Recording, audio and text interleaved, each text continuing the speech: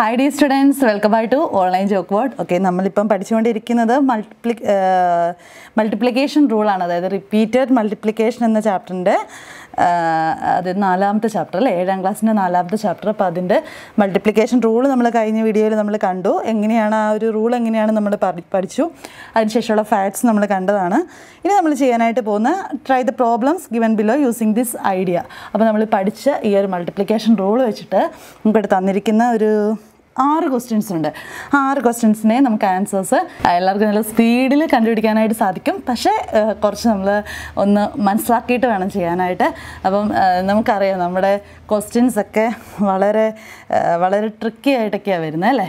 എളുപ്പമാണ് ക്വസ്റ്റ്യൻ കാണുമ്പോൾ നമ്മൾ ഓർക്കും ഇത് എന്താണെന്ന്. പക്ഷേ മനസ്സിലാക്കി കഴിഞ്ഞ് കഴിഞ്ഞാൽ നമുക്ക് ആൻസർ പെട്ടെന്ന് ചെയ്യാനായിട്ട് സാധിക്കും. അപ്പോൾ നമുക്ക് നോക്കാം. ഒന്നാമത്തെ ക്വസ്റ്റ്യനിലേക്ക് നമുക്ക് പോവാം.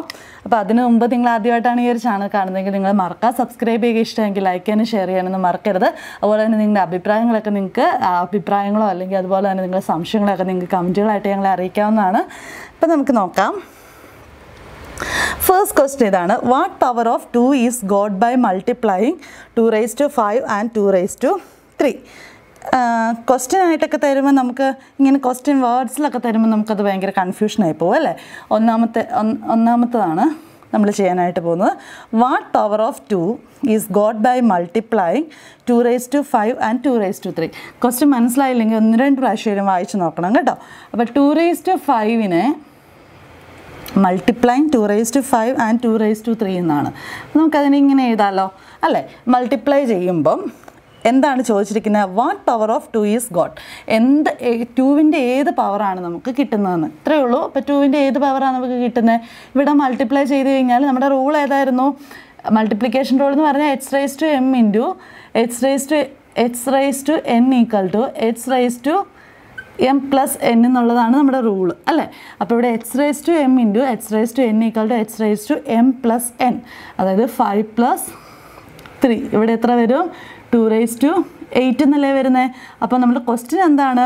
വാട്ട് പവർ ഓഫ് 2വിൻ്റെ ഏത് പവറാണ് കിട്ടുന്നത്? അതായത് ഈ 2⁵നെയും 2⁵ തമ്മിൽ മൾട്ടിപ്ലൈ ചെയ്ത് കഴിഞ്ഞാൽ നമുക്ക് 2വിൻ്റെ ഏത് പവറാണ് കിട്ടുന്നതെന്നാണ് ചോദിക്കുന്നത്. അപ്പോൾ ആൻസർ എത്രാമത്തെ പവർ എന്ന് എഴുതേണ്ടത്? 8th power of 2 അല്ലേ. when we multiply 2⁵ and 2⁵, we get the 8th power of 2 എന്നാണ് നമ്മുടെ ഒന്നാമത്തെ ക്വസ്റ്റ്യൻ്റെ ആൻസർ. പേജ് നമ്പർ 58-ലെയാണ് കേട്ടോ. പേജ് നമ്പർ 58-ലെ ഫസ്റ്റ് ക്വസ്റ്റ്യൻ്റെ ആൻസറാണ് നമ്മൾ പറഞ്ഞത്. ഇനി അടുത്ത ക്വസ്റ്റ്യൻ ഇതാണ്. 10⁻² into 10⁻5 in ordinary language. Okay, രണ്ടാമത്തെ ക്വസ്റ്റ്യൻ ഇതാണ്. 10⁻² into 10⁻5 in ordinary language. Okay, ഇത് കാണുമ്പോൾ നമുക്ക് ഇത് എക്സ്പോണൻഷ്യൽ ഫോമിലായത് കിടക്കുന്നത് അല്ലേ. അപ്പോൾ ഇതിനെ നമുക്ക് ഓർഡിനറി ഫോമിൽ നമുക്ക് എന്ത് പറയാം? ഇതിനെ ജസ്റ്റ് നമ്മളിത് എങ്ങനെ വായിക്കുന്നു എന്നുള്ളത്, അല്ലെങ്കിൽ നമുക്ക് ഇതിൽ നിന്ന് എന്ത് മനസ്സിലാവുന്നു എന്നുള്ളത് അങ്ങ് എഴുതി വെച്ചാൽ മതി. നോക്കിയേ, അപ്പോൾ ഇതിൻ്റെ ആൻസർ എന്താ ശരിക്കും വരുന്നത്? 10⁻2+5 അല്ലേ. 2+5 ഈക്വൽ ടു 10⁻7 എന്നല്ലേ കിട്ടുന്നത് ആണ്. അപ്പം നമുക്കിതിനെ ഓർഡിനറി ലാംഗ്വേജിൽ എന്ത് പറയാം? Second power of 10. If you multiply second power of 10 and 5th power of 10, we will get the 7th power of 10. 7th power of 10. മനസ്സിലാവുന്നുണ്ടോ? അതായത് ഇത്രയേ ഉള്ളൂ. If you multiply the second power of 10 and 5th power of 10. Okay, 10ൻ്റെ second പവറിനെയും 5th പവറിനെയും തമ്മിൽ multiply ചെയ്ത് കഴിഞ്ഞാൽ we will get the 7th power of 10 എന്നുള്ളതാണ് നമ്മുടെ answer. അപ്പം നമുക്കത് എങ്ങനെ എഴുതാൻ നോക്കാം. ദ പ്രോഡക്റ്റ് ഓഫ് മൾട്ടിപ്ലിക്കേഷനാണ് നമ്മൾ പ്രോഡക്റ്റ് എന്ന് പറയുന്നത്. അതിൻ്റെ ആൻസറിനാണ് മൾട്ടിപ്ലൈ ചെയ്യുന്ന ആൻസറിനാണ് നമ്മൾ പ്രോഡക്റ്റ് എന്ന് പറയുന്നത്. The product of second power of 10 and 5th power of 10 is എന്താണ്? 7th power of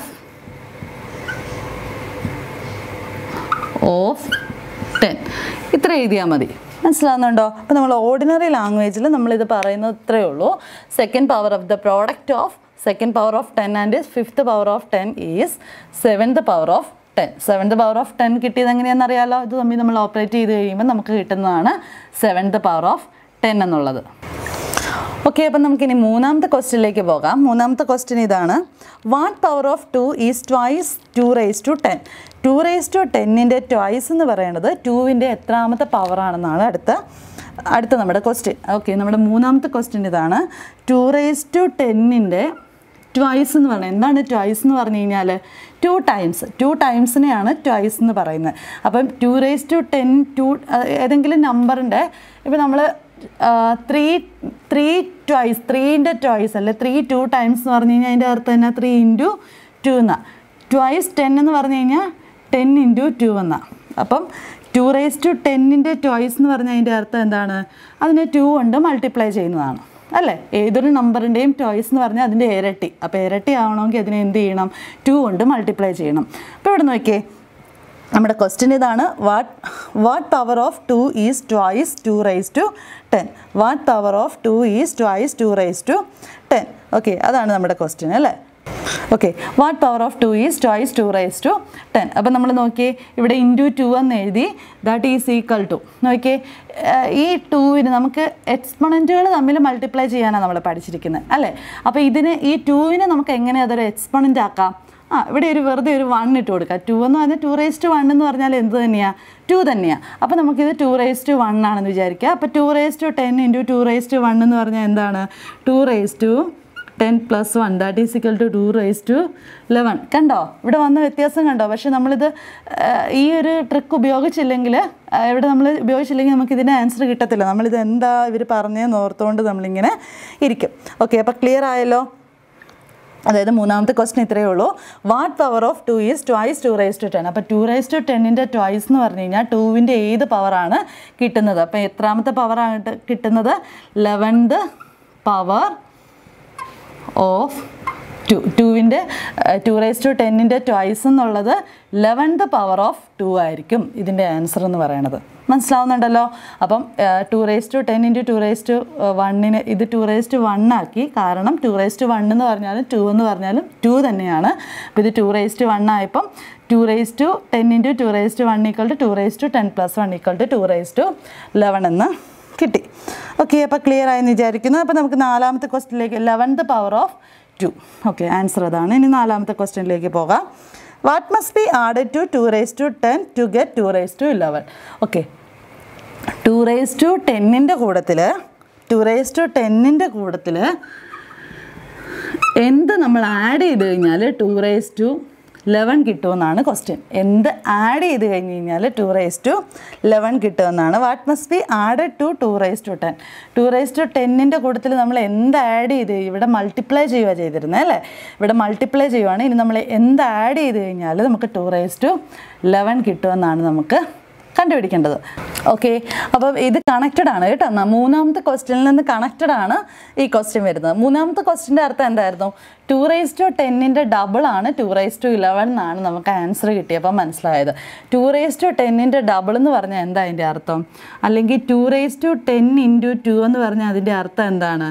2 raised to 10 plus 2 raised to 10 എന്നല്ലേ അതിൻ്റെ അർത്ഥം? അതല്ലേ 2 raised to 11 നമുക്ക് കിട്ടിയത്? ഇത് മനസ്സിലായാലേ ഉള്ളൂ നമുക്ക് ഈ ആൻസറിലേക്ക് പോകാനായിട്ട് പറ്റത്തുള്ളൂ. അത് ഒന്നുമില്ല. അതായത് മൾട്ടിപ്ലിക്കേഷൻ എന്ന് പറഞ്ഞു കഴിഞ്ഞാൽ എന്താണ്? റിപ്പീറ്റഡ് ആയിട്ട് ആഡ് ചെയ്യുന്നതിനെയാണ് നമ്മൾ മൾട്ടിപ്ലൈ ചെയ്യുന്നത് അല്ലേ. ഇപ്പം ഞാൻ പറയാം, നമ്മളിപ്പം 5 into 2 എന്ന് പറഞ്ഞു കഴിഞ്ഞാൽ അതിൻ്റെ അർത്ഥം എന്താ? ഒന്നെങ്കിൽ 5 plus 5 അല്ലെങ്കിൽ 5 into 2 എന്ന് പറഞ്ഞാൽ 10 ആണ്. 5 plus 5 എന്ന് പറഞ്ഞാലും എന്താണ് 10 ആണ് അല്ലേ. അപ്പം ഈ മൾട്ടിപ്ലൈ ചെയ്യുന്നതിന് നമുക്ക് റിപ്പീറ്റഡ് ആയിട്ട് ആഡ് ചെയ്യാൻ പറ്റും. ഇല്ലെങ്കിൽ ഇത് 5 into 2 എന്ന് പറഞ്ഞാൽ 10 ആണ്. 5 plus 5 10 ആണ്. ഇനി 2 5 times ആഡ് ചെയ്താലും എന്താ കിട്ടുന്നത്? എത്ര കിട്ടും നമുക്ക്? 2 4 6 8 10 എന്ന് കിട്ടും. അപ്പോൾ അതാണ് നമ്മളിവിടെ ഉപയോഗിക്കുന്നത്. ഇപ്പോൾ 2 raised to 10ൻ്റെ ട്വൈസ് ആണ് 2 raised to 11. ഓക്കെ, അപ്പോൾ 2^10 ട്വൈസ് എന്ന് പറഞ്ഞാൽ 2^10 കൂടത്തിൽ 2^10 തന്നെ ഒരു പ്രാവശ്യം ആഡ് ചെയ്യുമ്പം നമുക്ക് കിട്ടുന്നതാണ് എന്ത് 2^11 എന്ന് പറയുന്നത്. അപ്പോൾ ഇവിടെ എന്താ നമ്മൾ ആഡ് ചെയ്യേണ്ടത്? 2^10 + 2^10 ആണ് 2^11. മനസ്സിലാവുന്നുണ്ടോ? അപ്പോൾ നമ്മൾ തേർഡ് ക്വസ്റ്റ്യനിൽ നിന്നാണ് നമ്മൾ ഫോർത്ത് ക്വസ്റ്റ്യനിലേക്ക് വന്നത്. അപ്പോൾ എല്ലാവർക്കും ക്ലിയർ ആയെന്ന് വിചാരിക്കുന്നു.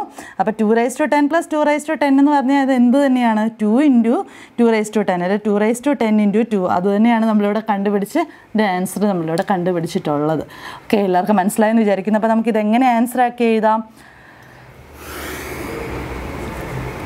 2^10 must be added to 2^10 to get 2^11. 2^11 കിട്ടാനായിട്ട് 2^10 കൂട്ടത്തിൽ 2^10 തന്നെ നമ്മൾ ആഡ് ചെയ്യണം. അതാണ് നാലാമത്തെ ക്വസ്റ്റ്യൻ. അപ്പോൾ എല്ലാവർക്കും ക്ലിയർ ആയല്ലോ അല്ലേ? അപ്പോൾ നമുക്കിനി അഞ്ചാമത്തെ ക്വസ്റ്റ്യനിലേക്ക് പോകാം. ഓക്കെ, നമ്മുടെ അഞ്ചാമത്തെ ക്വസ്റ്റ്യനും ഇതിന് തൊട്ട് മുമ്പിലത്തെ ക്വസ്റ്റ്യനുമായിട്ട് സിമിലറാണ്, ഏകദേശം സിമിലറാണ്. അതായത് what must be added to 3^10. 3^10 കൂട്ടത്തിൽ എന്തോ ഒന്ന് ആഡ് ചെയ്ത് കഴിഞ്ഞാൽ 3^11 കിട്ടും. അപ്പം ഇതിന് തൊട്ട് മുമ്പിലത്തെ ആയിട്ട് കണക്റ്റഡ് ആണ് കേട്ടോ. ഓക്കെ, അപ്പം നമുക്ക് നോക്കാം. 3^10 കൂട്ടത്തിൽ എന്ത് ആഡ് ചെയ്താൽ 3^11 കിട്ടുമെന്നാണ് നമ്മുടെ ക്വസ്റ്റ്യൻ അല്ലേ? അപ്പോൾ നമ്മൾ ഇവിടുത്തെ ഈ 2^10 കൂട്ടത്തിൽ 2 എത്ര ആഡ് ചെയ്താൽ 2^11 കിട്ടും എന്നുള്ളത് നമ്മൾ എങ്ങനെയാണ് ചെയ്തത്? അപ്പോൾ 2^10 2 കൊണ്ട് മൾട്ടിപ്ലൈ ചെയ്താൽ 2^11 കിട്ടും. 2 കൊണ്ട് മൾട്ടിപ്ലൈ ചെയ്യാന്ന് പറഞ്ഞാൽ അതിൻ്റെ അർത്ഥം എന്താ? 2^10 ഒരു പ്രാവശ്യം ഇവിടെ ആഡ് ചെയ്യുന്നത്. അപ്പോൾ അതുപോലെയാണെങ്കിൽ 3^10 നമ്മൾ എന്തുകൊണ്ട് മൾട്ടിപ്ലൈ ചെയ്താൽ 3^11 കിട്ടും? 3^10 ഒന്ന് നോക്കിയേ, 3 കൊണ്ട് മൾട്ടിപ്ലൈ ചെയ്താൽ 3^11 കിട്ടുമോ? കിട്ടും അല്ലേ? കാരണം എന്താ? 3 എന്ന് പറഞ്ഞാൽ ഇവിടെ 3^1 ഉണ്ട്. ദാറ്റ് ഈസ് ഈക്വൽ ടു 3^10 + 1 എന്ന് പറഞ്ഞാൽ ദാറ്റ് ഈസ് 11 അല്ലേ? അപ്പോൾ 3^11 കിട്ടും. അപ്പോൾ 3^10 × 3 ടൈംസ് ഇതിൻ്റെ അർത്ഥം എന്താ? 3^10 × 3 എന്ന് പറഞ്ഞാൽ അതിൻ്റെ അർത്ഥം എന്താ? 3^10 3 ടൈംസ് മൾട്ടിപ്ലൈ ചെയ്താൽ 3 ടൈംസ് 3^10 ആണെങ്കിൽ അതിൻ്റെ ആൻസറാണ് 3^11 എന്ന് വെച്ചാൽ അതിൻ്റെ അർത്ഥം എന്താ? 3^10 + 3^10 + 3^10 ആണ് എന്ത്? 3^11 എന്ന് പറയുന്നത്. ക്ലിയർ ആവുന്നുണ്ടല്ലോ? അപ്പോൾ നമ്മുടെ ക്വസ്റ്റ്യൻ ഇതാണ്, what must be added to 3^10. അപ്പോൾ 3^10 കൂട്ടത്തിൽ എന്ത് ആഡ് ചെയ്ത് കഴിഞ്ഞാൽ നമുക്ക് 3^11 കിട്ടും? 3^10 + 3^10 ആഡ് ചെയ്ത് കഴിഞ്ഞാൽ നമുക്ക് 3^11 കിട്ടും. അപ്പം ഈ ക്വസ്റ്റ്യൻസ് എല്ലാം കുറച്ച് നല്ല ഗ്രേഡ് കൂടിയ ക്വസ്റ്റ്യൻസ് ആണ്. നിങ്ങൾ തിങ്ക് ചെയ്യണം, ശരിക്കും നിങ്ങൾ മനസ്സിലാക്കി വേണം നിങ്ങൾ പഠിക്കാനായിട്ട് കേട്ടോ. ഒന്ന് മനസ്സിലാക്കി പഠിച്ചു കഴിഞ്ഞാൽ ഞാൻ എപ്പോഴും പറയുന്ന പോലെ നിങ്ങൾ ഒരു കാരണവശാലും ഇത് മറന്നു പോകത്തില്ല. പക്ഷേ ഇത് കാണാതെ പഠിച്ചാൽ നിങ്ങൾക്ക് ഇനിയും വേറെ ക്വസ്റ്റ്യൻസ് വരുമ്പോൾ നമുക്ക് ഡൗട്ട് ഉണ്ടാവാനായിട്ട് സാധ്യതയുണ്ട്. അപ്പം അതാണ് നമ്മുടെ അഞ്ചാമത്തെ ക്വസ്റ്റ്യൻ. അപ്പം നമുക്കിതെങ്ങനെ എഴുതാം? 3^10 + എന്താ ആഡ് ചെയ്തത് നമ്മൾ? 3^10 + 3^10. അപ്പോൾ 3^10 + 3^10 must be added to എന്തിനോട് add ചെയ്യേണ്ടത്? 3^10 അല്ലേ? to 3^10 to get എന്ത് കിട്ടാനായിട്ട്? to get 3^11. അപ്പോൾ അങ്ങനെയാണെങ്കിൽ ഞാൻ ചോദിച്ചോട്ടെ, 5^10 കൂട്ടത്തിൽ എന്ത് ആഡ് ചെയ്താൽ 5^11 കിട്ടും? എങ്ങനെ കിട്ടും? നോക്കിയേ, അപ്പം ആദ്യം നോക്കണം 5^10 കൂട്ടത്തിൽ എന്ത് മൾട്ടിപ്ലൈ ചെയ്താൽ 5^11 കിട്ടും നോക്കണം. അപ്പോൾ 5^10 കൂട്ടത്തിൽ 5 മൾട്ടിപ്ലൈ ചെയ്താൽ 5^11 കിട്ടിയല്ലേ? 5^10 × 5^1 10 + 1 11 5 താഴെ അതുപോലെ തന്നെ. അപ്പോൾ 5^11. അപ്പം ഇതിൻ്റെ അർത്ഥം എന്താ? 5^10 × 5 = 5^11 എന്ന് പറഞ്ഞാൽ × 5 ടൈംസ്. അപ്പോൾ 5^10 + 5^10 + 5^10 + 5^10 + 5^10 5 ടൈംസ് ആഡ് ചെയ്താലാണ് നമുക്ക് എന്ത് കിട്ടുന്നത്? 5^11 കിട്ടുന്നത്. അപ്പോൾ ഒരു തവണ ഇവിടെ ഉണ്ട്, അതിൻ്റെ കൂട്ടത്തിൽ എത്ര ടൈംസ് ഇവിടെ ആഡ് ചെയ്യണം? 4 ടൈംസ് ഇവിടെ ആഡ് ചെയ്യണം. അപ്പോൾ എന്ത് കിട്ടും? 5^11 കിട്ടും. അപ്പോൾ ഇത് ഈ നമ്പേഴ്സിൽ മാത്രമല്ല, ഏത് നമ്പേഴ്സ് എടുത്താലും ഇതുപോലത്തെ ടൈപ്പ് ഓഫ് ക്വസ്റ്റ്യൻസ് നമുക്ക് കാണാൻ പറ്റും. അപ്പോൾ നിങ്ങൾക്ക് എക്സാമിന് നിങ്ങൾക്ക് ഇത് ചോദിക്കാൻ സാധ്യതയുണ്ട്. അപ്പോൾ നിങ്ങളിത് മനസ്സിലാക്കി പഠിക്കാനായിട്ട് നിങ്ങൾ ശ്രദ്ധിക്കുക. അപ്പോൾ നമുക്കിനി ഒരു ക്വസ്റ്റ്യനും കൂടി ഉണ്ട്. അപ്പോൾ ആ ക്വസ്റ്റ്യനോട് നമുക്ക് ചെയ്യാം അല്ലേ. ഓക്കെ, നമ്മുടെ ആറാമത്തെ ക്വസ്റ്റ്യൻ ഇതാണ്. ആറാമത്തെ ക്വസ്റ്റ്യനിൽ നമുക്ക് ഒരു ടേബിൾ തന്നിട്ടുണ്ട് അല്ലേ. ആ ടേബിൾ ഇപ്പം നിങ്ങൾക്ക് സ്ക്രീനിൽ കാണാം. അപ്പോൾ ആ സ്ക്രീനിൽ ആ ടേബിളിലെ പ്രത്യേകത എന്താണ്? The table below gives some powers of 2. 2വിൻ്റെ പവറുകളെല്ലാം തന്നിട്ടുണ്ട്. അതായത് 2ൻ്റെ 15 വരെയുള്ള പവേഴ്സിൻ്റെ വാല്യൂസാണ് നമുക്ക് തന്നിരിക്കുന്നത്. 2⁻1 ഉണ്ട്, 2⁻2 ഉണ്ട്, 2⁻3, 2⁻4, 2⁻5 അങ്ങനെ 2⁻15 വരെയുള്ള വാല്യൂസ് നമുക്ക് തന്നിട്ടുണ്ട്. അപ്പോൾ അത് വെച്ചിട്ട് ആ ടേബിൾ വെച്ചിട്ട് using this compute this product. അപ്പോൾ അത് തന്നിരിക്കുന്നത് വെച്ചിട്ട് നമ്മൾ ഇതിൻ്റെയൊക്കെ ഈ 4 ക്വസ്റ്റ്യനുകളുടെ പ്രോഡക്റ്റ് നമ്മൾ കണ്ടുപിടിക്കണം. അല്ല, ഈ 4 നമ്പേഴ്സ് ഉണ്ട്, സോറി 2 നമ്പേഴ്സ് വീതമുണ്ട്. അപ്പോൾ അതിൻ്റെ പ്രോഡക്റ്റ് നമ്മൾ കണ്ടുപിടിക്കണം. അപ്പോൾ നമുക്ക് ഇതിൽ നിന്ന് എങ്ങനെ കണ്ടുപിടിക്കാം? ഈ തന്നിരിക്കുന്ന ടേബിളിൽ നിന്ന് എങ്ങനെ കണ്ടുപിടിക്കാം? നമുക്കിപ്പോൾ 16ഉം 64ഉം തന്നിട്ടുണ്ട്. ഒന്നാമത്തെ ക്വസ്റ്റ്യന് 16ഉം ഉണ്ട് 64ഉം ഉണ്ട്. അപ്പോൾ നമുക്കിതിൻ്റെ ആദ്യം ഈ 16 നമുക്ക് എക്സ്പോണൻ്റ് ഫോമിലും 64നെ എക്സ്പോണൻ്റ് ഫോമിൽ ആക്കണം. അതിപ്പോൾ സെയിം നമ്പേഴ്സിൻ്റെ ആയിട്ട് വരണം അല്ലേ. സെയിം നമ്പേഴ്സിൻ്റെ എക്സ്പോണൻസ് ആക്കി എഴുതണം. അതുപോലെയാണല്ലോ നമുക്ക് തന്നിരിക്കുന്നതിന് നമുക്ക് നോക്കാം. ഈ ടേബിളിൽ 16 എവിടെയാണ് ഉള്ളതെന്ന് നോക്കാം. ടേബിളിൽ 16 2⁴ റൈറ്റ് സൈഡിലല്ലേ. അപ്പോൾ 16 എന്ന് പറഞ്ഞാൽ അതിൻ്റെ അർത്ഥം 16 നമുക്ക് എക്സ്പോണൻ്റ് ആക്കി കഴിഞ്ഞ് കഴിഞ്ഞാൽ 16 നമ്മൾ ഫാക്ടറൈസ് ചെയ്യുന്ന കാര്യമൊക്കെ നമ്മൾ പഠിച്ചിട്ടുണ്ട് കഴിഞ്ഞ വീഡിയോസിൽ. അപ്പോൾ നമ്മൾ 2⁴ ആണ് 16 എന്ന് പറയുന്നത്. മനസ്സിലായോ? 16 പകരം അപ്പോൾ നമുക്ക് 2⁴ എന്ന് എഴുതാം. ഇനി 64 എവിടെയാണെന്ന് നോക്കിയേ. 64ൻ്റെ ലെഫ്റ്റ് സൈഡിൽ കിടക്കുന്ന പവർ ഏതാണ്? 2⁻6. 2⁻6 ആണല്ലോ. അപ്പോൾ 16 പകരമുള്ള എക്സ്പോണൻറ്റും എഴുതി, 64ന് പകരമുള്ള എക്സ്പോണൻറ്റും ഈ ടേബിളിനകത്ത് നിന്ന് കണ്ടുപിടിച്ച് എഴുതി. ഇപ്പോൾ ഇത് രണ്ടും ഉണ്ടെങ്കിൽ നമുക്ക് എങ്ങനെ മൾട്ടിപ്ലൈ ചെയ്ത ആൻസർ കണ്ടുപിടിക്കാം? 2⁻4 × 2⁻6 h⁻m × h⁻n = hM + n എന്നല്ലേ മൾട്ടിപ്ലിക്കേഷൻ റൂള്. അപ്പം 2⁻2 എന്ന് പറയുന്നത് സെയിം ആണ്. ദെൻ 4 + 6 = 2⁻2 എന്ത് വരും? 10 എന്ന് വരും. ഇനി നോക്കിയേ 2⁻10 ഉള്ള ബോക്സ് നോക്കിയേ. 2⁻10 അതിൻ്റെ റൈറ്റ് സൈഡിൽ കിടക്കുന്ന വാല്യൂ എത്രയാ? 1024. അപ്പോൾ ഈ 2⁻10ൻ്റെ വാല്യൂ 1024 ആണ്. അപ്പോൾ 16 × 64 എങ്ങനെ കണ്ടുപിടിച്ചു നമ്മൾ ഇതേപോലെ നമുക്ക് ടേബിൾ ഉണ്ടായിരുന്നതുകൊണ്ട് നമുക്ക് ഇതേപോലെ അതിനെ എക്സ്പോണൻ്റ് ആക്കി മാറ്റിയിട്ട് അതിൽ നിന്ന് നമ്മൾ മൾട്ടിപ്ലിക്കേഷൻ റൂൾ ഉപയോഗിച്ച് അതിൻ്റെ പവർ കണ്ടുപിടിച്ചു. അതിനുശേഷം ആ പവറിൻ്റെ വാല്യൂ എത്രയാണെന്ന് ഈ ടേബിളിൽ കണ്ടുപിടിച്ചപ്പോൾ 1024 എന്ന് കിട്ടി. ഓക്കെ, അപ്പോൾ എല്ലാവർക്കും ക്ലിയർ ആയെന്ന് വിചാരിക്കുന്നു. അപ്പോൾ നമുക്ക് അടുത്ത ക്വസ്റ്റ്യൻ നോക്കാം. അപ്പോൾ പിന്നെ അഗെയിൻ 64 ഉണ്ട്. അപ്പോൾ 64 എത്രയാണ്? 64 എന്ന് പറഞ്ഞാൽ 2⁻6 ആണ്. ടെക്സ്റ്റ് ബുക്കിൽ നോക്കണം കേട്ടോ. അപ്പം 64 എന്ന് പറഞ്ഞാൽ ദാറ്റ് ഈസ് 2⁻6 × 256. 256 കണ്ടോ? അതിൻ്റെ ലെഫ്റ്റ് സൈഡിൽ ഏതാണ് കിടക്കുന്നത്? 2⁸.